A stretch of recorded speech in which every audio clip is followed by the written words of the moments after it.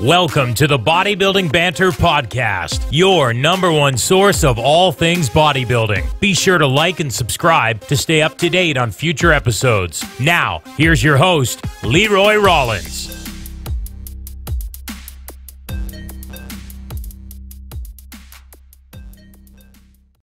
All right, brother, let's kick this off, man. Welcome to the podcast. Tell everybody what you're all about, what you do, and everything in between.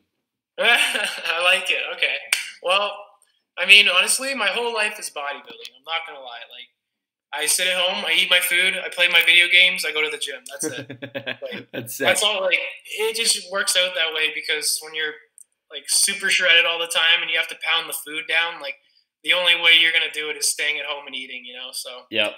So, like, pretty antisocial, pretty much a loner a lot of the time, or what? I wouldn't say that. No, I have a lot of people over, typically. Yep. I'll just sit there and entertain me while I eat, or that's perfect. Or whatever else, you know.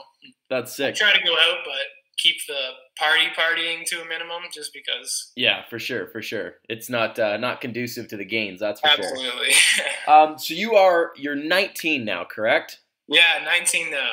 Okay, so you're still so damn young. Now run me through the competition history. Just quickly for the listeners, me and this guy it would have been provincials back in the day. Right. Back when they had it. Back when there was provincials up here in Canada. So that was August 2016, so frig, almost 3 years ago. So tell me about, that show, the show before that, because how many have you done now total? So now I've done 3 total. 3 total shows. Okay. I'm going on my 4th show now, but. Yep. Okay, so my first show would have been the Henderson Thorne Natural Classic, 2015, I believe. Okay. And I was 15 years old when I did that one. Wow. So young. That one, that was just for an experience, though, test the waters. Yep. I had no idea what I was doing. Didn't dive into the show. Like, maintain my training to the best of my ability, whatever that was at the time. Sure. And before stepping on stage, my diuretic, if you will, was red wine. So, man's pounding wine backstage. Man, I'm telling you, I was smiling something fierce. It was hilarious. Like, my posing was, I don't know what you would call it. Like, I was doing all these like magical things with my hands and hyperextending my back. And I like it. It was something else, but I mean, I was 15 and people were just proud to see me up there. And was that men's physique? That was men's physique, yeah. Okay. Awesome. They didn't actually have teenage physique at the time. Okay, so it was a teen class. Did you only do teen? No, so that year I did men's, and then the next year I started working with Josh Leo, Team Hard. So we prepared for Stephanie Worsfold Classic 2016. Okay. So that show we did teen, junior, and men's. We took first in all 3, except not the overall, but the guy who won the overall looked insane, like full shredded, older dude too, and like he deserved it for sure. So you won all 3 classes? Yeah. Damn. It was. I did not expect to win all 3 classes. I'm not gonna lie. Like, I was confident with what I was bringing to the stage because something completely different from the first show for sure. Right. And I had Aaron Legend doing my posing. I had Josh behind me with my diet. Oh wow. So I was confident, but yeah, you had a team. Expect to win, especially at such a young age. For sure. So that was good. So tell me about. So we'll call that the first show you took seriously, obviously. So tell me about that first prep. That was like a full-on prep. How long were you? What was it like? All that good stuff. This is the funny part. Like, everyone asks me this, like, how long do I prep for a show? And like, I really didn't prep all that much because, again, like, my metabolism's so fast, my body fat's always low. Yeah. So it's just a matter of maintaining that fullness. So keeping the carbs high, keeping the protein high into the show. And like, even the days before the show, like, I would water load instead of dehydrate, like just things to get me super duper flat, but still maintain that fullness, The fullness was the priority. Right. Because the conditioning's there, Sure. Like, it's just a matter of muscularity and size, and that's always going to be the eternal struggle. Yeah, how much you can keep on your frame. Exactly. That's sweet. So as far as like losing weight and getting shredded goes, like, did you lose a significant amount of weight or what? I wouldn't say so. Like, I dropped maybe 5 pounds, 5'10", tops. Like, I wouldn't say 10. I'd say 5 tops. Like, and that would be fat. Right. If anything, like, just a little bit of water, a little bit of fat, like whatever's left, you know? Yeah. That's cool, man. Okay, so swamped it there, took all 3, then 2017, or no, I guess it was provincials. So when was this show then? When was that first show? So the first show, that was May that same year. Oh, okay, so then you did May to August. Yeah, exactly. So did you just basically hold conditioning then till August? Yeah, honestly, like going from regionals to provincials, like I wasn't too proud of what I actually brought to provincials, and the judges said it too. Like he said, my conditioning, my fullness, it was much better at my regional show. Right. And it's funny because like I was 16 at that show and turned 17 for provincials. You know, you expect to bring something better, but it's a learning experience, right? So I mean, I learned from that show. I learned like what doesn't work with my body, and I really need to make sure I maintain that fullness and maintain the diet properly so that I come in super diced and super full. And then there's that fine line between spilling over and coming in full, especially when you're lean all the time. Like, it's very difficult, but yeah, for sure. Are you a person that has to carb up a lot? Like, do you have to eat a lot of 100%, food? 100%. My life is carbs. Rice, pasta, you name it. Yeah. Basmati and jasmine. For sure. Whole wheat. No, actually, I actually stay away from whole wheat just because the nutritional difference, it's so minute. It's not even worth the transition. Right. I like my good tasting food as well. You're not going to eat something that doesn't taste good, right? So, no, exactly. For sure. So when you carved up, like, run me through the process from like Friday till Saturday on stage. Yeah, the process. So I think I got to London around like. Is this for the London show or provincial? Yeah. Go provincials. Your most recent one. Okay. I got there mid-afternoon, I'd say. Yep. Right off the bat, it's Wendy's baked potato. Okay. That was my method of success: the Wendy's baked potato, and then also just like the 4-ounce patties that they serve. Sure. I used to work at Wendy's, so I know exactly how much their patties weigh. I know the junior's 2 ounce, the main is 4. Oh my God. I knew I needed 4 ounces, so I just took that patty and perfect portion. Yeah. Even though maybe it's not the best choice of meat. It's greasy. It makes me look super vascular, so you'll take it. Yeah, exactly. That's sweet. So I had that, and then the night before was. Honestly, I was surprised. Like, I expected to be dehydrating at that point, but I actually did a water load just so I would wake up super flat the next day.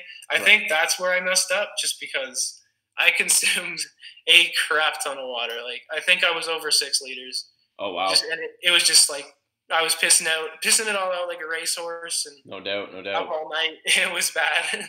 But I didn't actually do that as much for my regional show. My regional show was more about coming in a bit more dehydrated, a bit more, but still with the carbs high. Yeah. So I think that's where I made the mistake. Right. Yeah, you live and you learn, right? You learn what works for your body, what doesn't. Absolutely. And I mean, like, I'm still super young, and even though I'm in school and I'm learning everything, like, my nutrition is still rusty. Like, my training, my knowledge, it's still growing, right? So for sure. So talk to me about your training leading into the prep. Like, did you do a lot of cardio? Was it push, pull legs, I don't up touch or the lower? treadmill, man. What's that? Everything was high volume, high intensity, a lot of variations like split sets, supersets, drop sets, anything to shock the body and to refrain me from actually plateauing and keeping my muscles activated in that hypertrophy state, right? Yep. So anything to, like, a lot of mainly high volume, high carb. Those are the key fundamental, like, approaches to my plan. That's how you roll. So how'd you split your training up? Did you have body part specific days or what? Yeah, like my chest in particular has always been a weak point, like from top to bottom. So really hitting that chest, trying to get a little bit more fullness in the lower lats, a bit of density in the traps. Yep. Those were like the main areas of concern, but really just high volume to improve overall muscularity. Right. I truly believe, like, genetically I'm gifted and I have the shape, everything's in proportion. Yep. Your frame is there. It's just a matter of really bringing out that muscularity, and that's just what's going to take time, right? Yeah, exactly. And that's the game of it, right? Is how patient are you? Absolutely. Okay, so sometimes you test that. Yeah, exactly. So talk to me about diet then over the last 2 years of competing and stuff. So over the last 2 years, it's very, very, very repetitious. Like typical bodybuilder food, your chicken breasts, lean turkey. Yeah. But I like basmati or even minute rice. Is like, even though it does have the odd preservative, I like minute rice just for the efficiency of it. Yeah, same here. I'm like Uncle Ben's, like boil the water, throw the rice in, you're good. Absolutely, and you could, if you wanted, you could just nuke it and it's ready. Like, yeah, exactly. There, like anything to be lazy, like pre-cooked chicken, Costco. We're all about efficiency. It's expensive, but it's worth it. Yeah.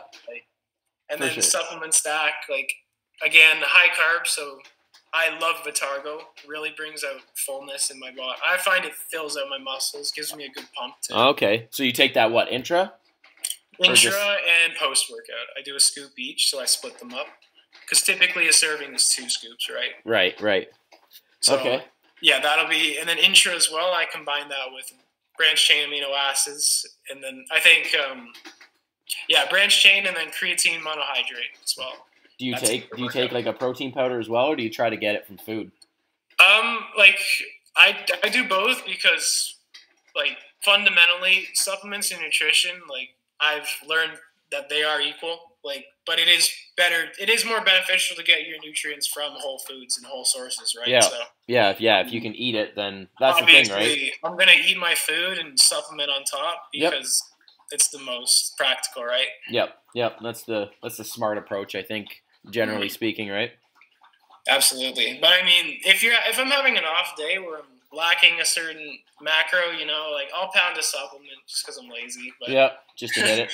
You got to treat yourself here and there, delegate. For sure. So do you, are you following okay, here's X number of calories, here's my macros, hit them every day, or are you a little looser with it? What's your approach that way? I'm typically more looser with it just because if I obsess over every little element of my diet, I'm just going to become obsessive. And you're going to lose your mind. In the long run, it's a cyclical cycle that's not practical, right? So for me, it's just a matter of what's on the plan. If I eat it, I did good. If I didn't eat it, well, toughen up and do better next time. Yeah, it's not the end of the world. Exactly. I mean, you miss a meal, so be it. Sometimes, that's the lesson I'm still learning. It's if you miss one meal, it's not the end of the world. Yeah. You still have a roof over your head. Food on your table, you're clothed.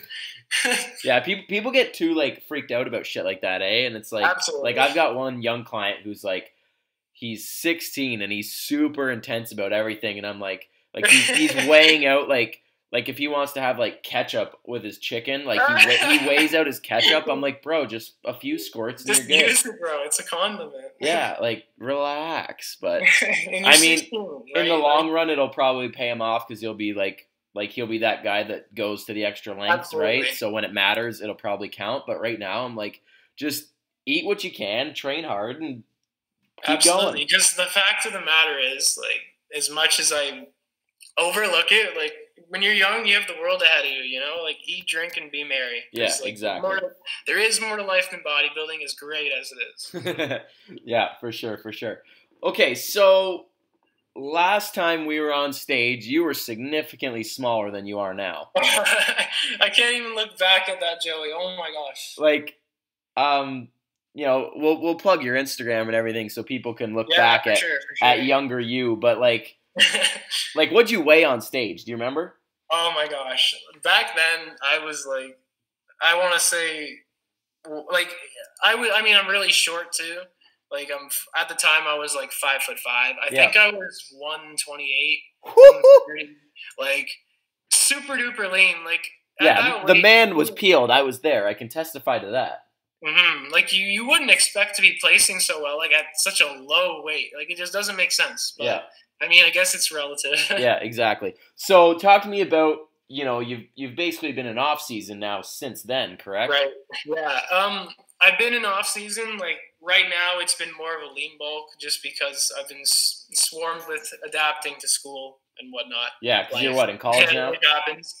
But the plan right now is to transition into a heavy bulk and get just absolutely massive. I want to do a regional show in the spring, and then nationals will be my year this time. Are you going to do Coburg? If it's the first show in the spring, I believe the first national show, whatever that would be. Yeah. Yeah, it's in April, dog. Yeah, I think that's the plan. Oh, I'll see you there. I am hyped. Yeah? Yeah, I'm doing. Yeah, that's bro. That's hilarious. Yeah, that's my first one next year. I got like 4 I'm gonna hit. So. No way. How? Like, why 4? So this is my game plan. So I did like nationals last year, right? And then did the whole worlds thing in Spain, which was cool. So what I'm gonna do is, so my girlfriend's actually prepping with me. Oh, no kidding. Yeah, so if we don't kill each other by then. Yeah. So she wanted to do that Coburg show. We went and watched it this year just so she could see it live. Right. And like I did it in 2016 as well. That was my regional show. And it's a great show. It's gotten bigger since, but it's a really good, and like for us it's close to home, which is nice. Like it's about 45 minutes away, right? So it's nice. And I was like, you know what? I might as well do that show with you because I need to qualify for nationals anyways because I don't know how it's all changed. So Coburg is in April, and then I want to do Toronto Pro. Right. Even though it's open, I just I've always gone to the expo, and I want to go on stage. Absolutely. This is like a bucket list thing. So I got to do an open qualifier as well, which is going to be the week after Coburg. Oh, wow. Yeah. And then nationals for natural is in August. So if we do April, then that leaves you till August to do nationals. Right. That's sick. Yeah, absolutely. So when would you? So if you're heavy bulking, when are you going to start prep? Again, I have to see where I'm going to wind up body fat wise this time around, but the plan is to be heavier regardless. I want to have at least like a 3-4 week prep at least, which sounds very minimal. Yeah, but that's optimistic for me. Yeah. What are you weighing right now? Honestly, I'm not sure. I know I'm I think I'm mid to high 140s. Okay. Which again is a significant difference from my last show. Oh yeah, that's like 20 pounds, right? Yeah, but at the same time, I'm super diced, so that's got to change. You're stage ready right now. Mm-hmm. Yeah, I could step on stage, but that's crazy. I want to be bigger, and I want to bring a completely different shape. Yeah, and I still feel like I haven't had a heavy enough bulk to really transform my physique. Exactly. And that's where I'm going to change it this year. That's sick. Are you going to do physique again? Yeah, the plan is, I think the plan's physique for a while. I like classic physique, but I think I was born for men's physique. So at least until I get the muscularity and learn how to hit the poses properly, because that's the other thing is poses are rocket science when you've been a men's physique competitor for so long. Yeah, for sure. Adapting to that, it's going to take some time, but eventually I would like to transition into classic. Sweet. That's sweet. So you'll do what, teen and open again, probably? Yeah, I'd like to do teen for sure. It's really, really upsetting because my initial plan was to hit nationals this year, but crap came up. Crap happens, right? Yep. Oh yeah. I decided to step out. I wasn't even considering prepping at that point for this year's nationals. But it just irks me because I think if nationals are in August this year, that means I'll be 20 because I turned 20 in July. Oh shit. So I don't think I can do teen, which irks me. Yeah, that's annoying. Well, you can do juniors though.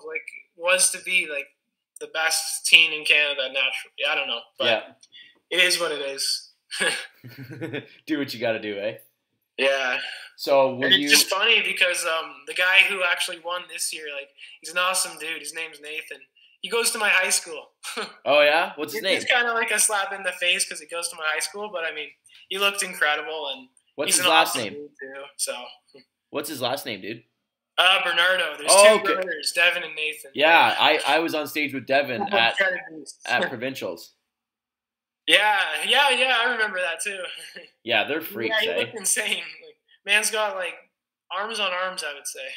Yeah, that's like his dad. He's posted pictures with his dad, and his dad's a yeah, they're a whole family of bodybuilders. I think their mom is one too, even. Like, or she's done something. It's in the friggin' genes. Yeah. That's sweet. Okay, talk to me about, long-term goals. Like, what are you hoping? Like, obviously, again, we mentioned at the beginning, you're only 19, so you still have, like, your whole career ahead of you. But what do you want to do, say, like, 2019, what do you hope to accomplish? And then let's say within the next, 5 years.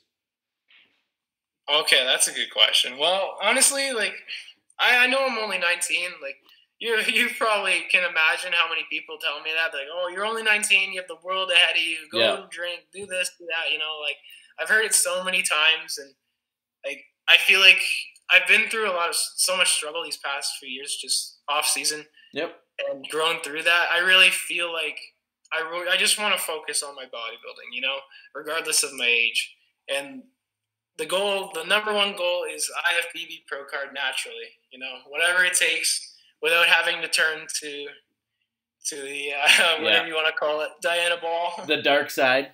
The dark side, yeah, the dark side. Hey, do you get people rag on you for being on stuff? Like, when who was I showing? I used to. I get it a little bit, but I find as I've gotten older, I don't get it as often. When I was 16 years old, I got it all the time because it's like, how can you be this developed at such a young age? But I guess when age catches up with you, it's more attainable and realistic, your physique. But I still get it. I'd say I don't really get steroid accusations as much. I get Photoshop more so. Yeah, see, people are dumb. Like, when they like when I saw you, recently saw your pictures, like, I was like, wow, he's grown. But then you're only 140. Exactly. So to see you in person, you'd be like, okay, like, he's ripped, but he's not a freak, right? Exactly. But, like, people see photos. I look good on the gram, not going to lie. And, like, people see photos and they're like, I look anabolic, right? Yeah, like, you got veins through your shoulders and shit, like. Absolutely. But when you're a natural bodybuilder and you're just relaxing, like, people could mistake you for a normal human being. That's just the way it is. Oh, yeah. Like, I know when I get down, like, I compete at, like, 150. And, like, when I start prep, I'm like this time around I was 176. Absolutely, yeah. And, like, I'd put a T-shirt on and everybody's like, whoa, like, you're jacked. But then you're right. As soon as you lean down, and if I wear mediums, they're getting loose on me. And it's like, did you stop training or what? And it's like, leave me alone, okay? And they just don't understand. They don't understand how preparation works, Yeah. And it's like, sometimes you take it and it gets under your skin, but you just have to realize, like, it's just a lack of knowledge, right? And no, exactly.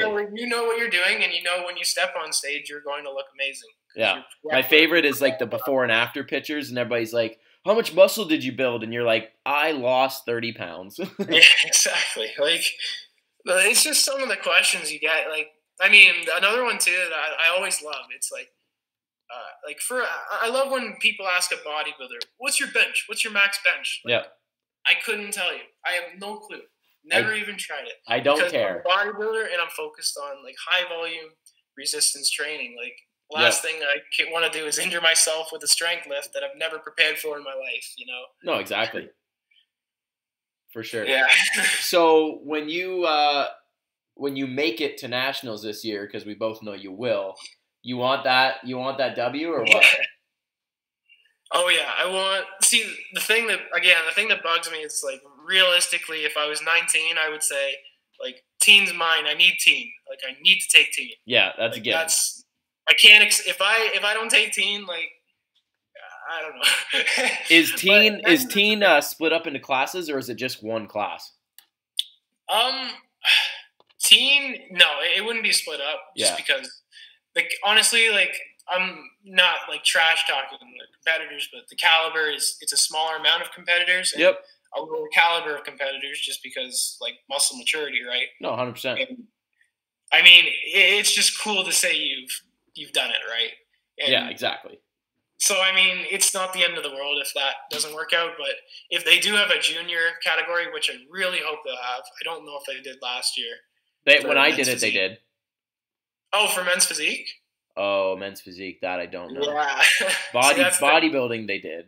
Yeah, I know bodybuilding, but if they have it for men's physique, then definitely I want to try to take that. Yeah. And then we'll see how we do in men's, because it will be my first national show, even though I've been preparing for it for so long. Yep. See how I place and then make the corrections I need to. And ultimately, the goal is a pro card, right? So for sure, however long it takes to get there. And I have all the time in the world, so. Now, are you sticking to your guns, like staying natural, probably long term? Yeah, I would say so. Just because in the long run, like I honestly, like, every bodybuilder thinks about it, right? Like, oh yeah, 100%. Let's be honest. I have a poster of Chris Bumstead, that legendary picture where it's from a photo shoot where he's just hitting that front lat spread, and I'm just like, oh man, like what I would do to look like that. But what I would do to look like that just doesn't include steroids for me, you know? Like, it's even if I was to moderate it with a doctor and take like a minimal dosage, like it's just the fact that there are competitors. I know competitors who've made it pro naturally, who've even made it to the Olympia naturally. Like, even though that people will debate that, like, I truly believe Aaron Legend's natural after knowing him, and like that, like, I just want to try to make it as far as I can as a natural athlete. That's cool, bro. That's incredible. Inspire the rest to do the same, because ultimately it's health before sacrifice, right? Yeah, it's interesting. Like, as you kind of get more into the sport, like when I was probably, you know, I'm 24 now, right? It's probably when I was 19, 20, I was like, you know, you're at that age where you're like, wow, I mean, what could it hurt? Like, how bad could it really be? And it's like, man, so it's just that lack of maturity, you know? Yeah, and like you get into the sport more, and you start, you know, your body starts to develop, you know, as time goes on. And like now that I'm at the position I'm at now, like I would never do it. I'm glad I didn't do it. Absolutely. And just like the thing is too, like I truly believe even if you're to consider taking something like that, you should wait till you've developed as far as you can as a natural athlete, because like you can still progress as a natural athlete. So why? I mean, people are so impatient; they want the results as fast as possible, right? So it's like, let's do it now. Let's get it done now. But if you wait and take the time, like if that is something you do want to do, wait and take the time until you've grown, and then you moderate it by a doctor. Potentially, if that's your decision, then at least it's a thoroughly thought out decision, you know? Yeah, it's not just let's go buy some shit and stick things in my body and see where the road takes me, because that's a recipe for disaster. Yeah, and like I follow so many guys now who are in their 30s and 40s that are like winning pro cards naturally and winning overalls and stuff, and like I'm like, okay, what am I gonna look like in 10 years? You know what I mean? Mm-hmm, like I don't need it now. Like who am I trying to prove it to, right? If I can get it one day, then that's better than none at all. And they're proving that they can, you know? So it's like, if they can do it, like, there is a chance that you can too, you know? Like, this is where all the corny quotes come in, you know? You gotta believe. You just gotta try. Yeah. Patience and persistence, right? Absolutely. And, like, a lot of guys, and, you know, like, as more information comes out on it, like, a lot of guys are more open to talk about it, and a lot of them regret it later in life, and they have all these health issues, and it's absolutely. Even bodybuilders who have established themselves as world champions and Olympians, they say the same thing, you know? Like, what does that mean if, like, your most proud accomplishments in the long run are looked back upon as, like, a downfall to your health, you know? Like, yeah, like the biggest thing for me is honestly, like, if you know, later down the line, if I want to have kids and I got to look at my wife and be like, yeah, because I was an idiot when I was 24, I can't. You know what I mean? But that's literally, I don't think about think about anything else. That's my biggest deterrent, is like one day I got to look my wife in the eye and be like, yo, I can't get you pregnant. I can't even imagine. And like, you still want to be able to have that option, you know? Like, there's so many risks associated with it, especially at a young age. So it's like, why these young athletes, if you'll call them, are competitors at such a young age. It's just, I don't know. I can't fathom why anyone would want to do that. it's just not worth the risk, in my opinion. No, for sure. Rant over, eh? Yeah. All right, dude. Let's finish this up with just like a little rapid fire, Q&A. Yeah, for sure. Some quick question and answers. So, what is your go-to cheat meal? Go-to cheat meal. Okay. Well, that's easy. Pasta with butter, Parmesan, and like when I say butter, I'm talking like 2 to 3 cups. Oh my God! Like when I make my pasta Alfredo, you will die. You will need to have an ambulance bed at the ready. I like because it. It is 2 to 3 cups of butter. It's at least 2 cups of Parmesan, 8 ounces pasta. Holy shit! Drown that in garlic, dill, onion powder. Oh my God! He's getting excited just think about it. See what you did to me, bro? I'm corrupt now. But like that's why I don't do it often. Typically, I used to actually like beforehand. I was doing a lot of my preparations, my cooking with butter. Yep. But I've recently transitioned into like minimal monosaturated fats for like olive oil, a bit of coconut oil, etc., etc. Yep. But if you ask me to make a cheat meal, like That's I do it for my friends all the time, just to like, because I know I can't eat it, but at least I can cook it and smell it and bestow the pleasure on your buddies, eh? Exactly. That's funny. That's Okay. Favorite favorite body part to train? Triceps. Hands Triceps, eh? I haven't heard that one yet. Explain. I like the horseshoe. Simple as that. I love training arms just because, like, for me, when I train my arms, they just explode like swole arena. Like I feel like the Michelin Man after a workout. It's such a good feeling. Sleeve busting, eh? Yeah. That's sweet. So on arm day, give me like 2 to 3 buy and try movements you're always gonna do. Always gonna do my absolute favorite things. Let me see if I can remember it now. Yeah, my favorite circuit I always used to do when I was younger. It was 8 reps forearm curls. Okay. And then bicep 21s. Yep. 30 dips. So that's a set. Triple set. Okay. 2-minute rests. Do that 3 to 4 times. I loved that. The pump you get is just, oh man, it's just unreal. You just blow up. It's great. My favorite is you take buy and try, right? So you superset. First set, 20 reps. Second set, 15, 10, and then 5. So you got 4 sets total. Right, so you're stripping. Yeah, so you start with like high rep, lightweight, and then you kind of get up to like a heavy set of 5. Right, Just hit like 3 or 4 superset, buy, try. Oh man, arms are blown up. It's a good feeling. Like that's why arms are so fun to train because like when they're pumped up and like you have these 2 giant croissants that are just hanging down. Yeah, you're like damn from your body. The confidence.